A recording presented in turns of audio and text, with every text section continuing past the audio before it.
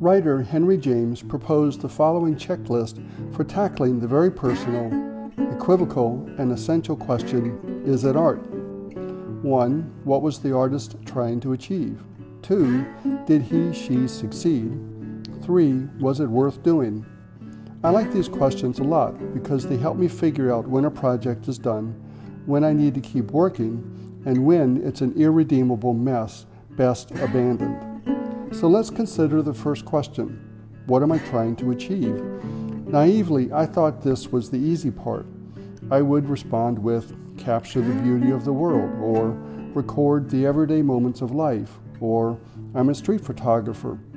But all these answers seemed flimsy.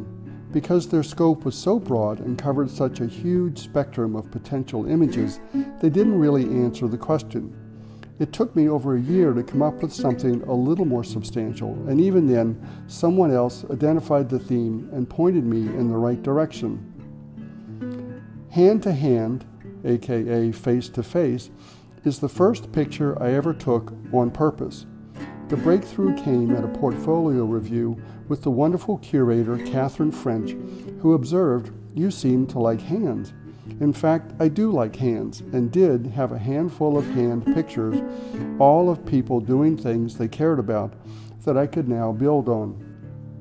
At last, knowing what I was trying to achieve, I was able to kick off my first project with a purpose and theme.